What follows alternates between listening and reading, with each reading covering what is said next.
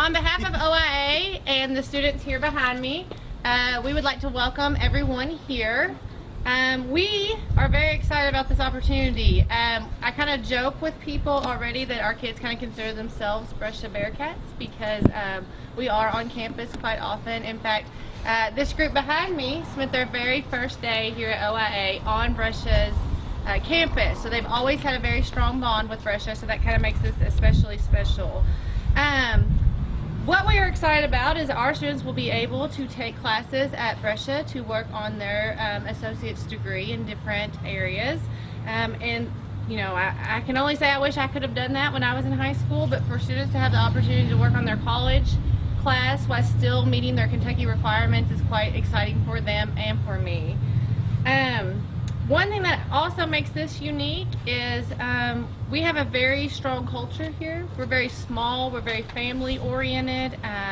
We know a lot about each other, and we have a very personalized way of learning. We know what works for our students, we know how to meet their needs, and I feel like that will be carried on at Brescia. They have some of the same characteristics we do as far as small, community oriented, very personalized, so it's just kind of a natural fit for our students to be able to literally walk right over there to campus and be able to further their education. So I'm not sure who's more excited, if I'm excited for the kids or if they themselves are excited. I know their parents will definitely be excited. We have Barney with us here today on our bicycle, and I'm going to turn it over to Father Larry to kind of tell you a little bit more about that. So. Good morning, everyone. As an educator, and I think for all educators, it's always exciting when there are new collaborative opportunities in education and that there are greater and more expansive opportunities for students to learn. And that's basically, I think, what this is all about.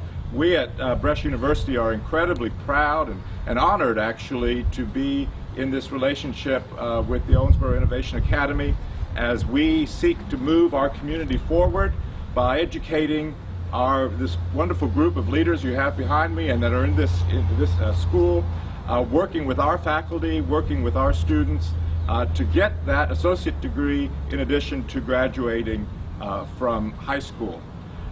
At Brescia University, we've got a lot of things going on. There's a number of changes and improvements to our physical facilities, and the students of this academy are going to be able to participate in that, take advantage of our new health facilities, our new wellness center, for exercise. We all know that education happens best if we're healthy and we engage the body in addition to the mind. And so just imagine after a while you'll be as buff as Barney here. Hopefully you won't turn blue. But blue is a great color because it's the color of Brescia University. And so we're incredibly proud and excited to be a part of this. I know our faculty are. We're looking forward to welcoming these students on our campus, making sure that they feel that Brescia is an extension of the campus here to take advantage of our facilities and everything else that we have to offer, and most importantly, to engage with our faculty and staff and to truly discover and experience the Brescia difference. Thank you very much. Okay, the next person that we will have up will be the DCPS Superintendent, Owen Saylor. Owens, come on up. And I'm very proud to be here today with Mr. Matt Robbins, who will be the next superintendent of Davis County Public Schools starting July 1. The thing that I'm so excited about is that this is another extension of the development of what has been an amazing collaboration between our school districts and our post-secondary partners. Owensboro is absolutely one of the greatest generators of collaboration around a P16 model. And this is just another opportunity for us to take those steps. Thank you so much to Father Larry and to Brescia for providing this opportunity for all the students of OIA. You know, we represent the students at Davis County Public Schools, but what an opportunity it is for all kids to be able to benefit. And again, an extension of an already existing program where the vision of the leadership in these districts has been to expand opportunities for post-secondary while being a secondary student, which is amazing.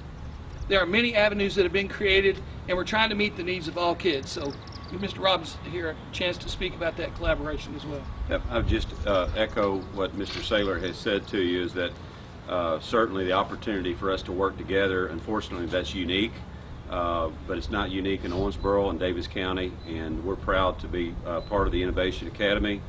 And let me say furthermore that this is an opportunity once again for us to be innovative, and it's a model of what high schools are both in Davis County and Owensboro, and should be across the country, in terms of trying new and innovative approaches for our students to succeed beyond the high school level. So that's what's happening here today. Very proud to be a part of that, and proud to see that continue moving forward. I don't want to miss an opportunity, whenever I have a chance here, as I near the end of my tenure, to say thank you to Dr. Brake, to the staff here at OPS for what they've done in collaboration with us, Father Larry, and all the post-secondary partners that we have here in Owensboro. What an opportunity it's been for me to serve and to also get to know these wonderful educators providing opportunities for kids. Thank you all very much.